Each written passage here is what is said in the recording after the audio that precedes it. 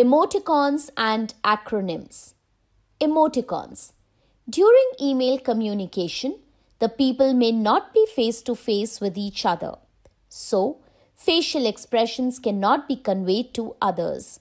To overcome this problem, the concept of emoticons was developed.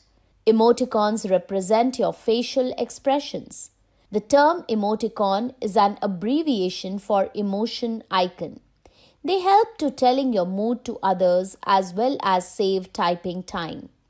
Some commonly used emoticons are emoticon, used for colon, bracket, happy, colon, open bracket, sad, equal to O, surprised, colon O, shouting, colon, open inverted comma, open bracket, crying, colon D, laughing, colon, two closed brackets, very happy, colon at the rate, angry, colon I, no expression, straight line, hyphen, close bracket, sleepy, within brackets, hyphen, underscore, hyphen, ZZZ, sleeping, within brackets, is equal to, underscore, is equal to, tired, colon, dollar, embarrassed.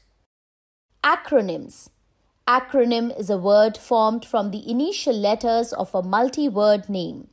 It may be in the form of an abbreviation like HTML, hypertext markup language, or more than one letter from some words like COBOL, Common Business-Oriented Language. The use of acronyms became popular with the concept of Short Message Service or SMS. Acronyms works like shorthand for internet users as it saves typing time.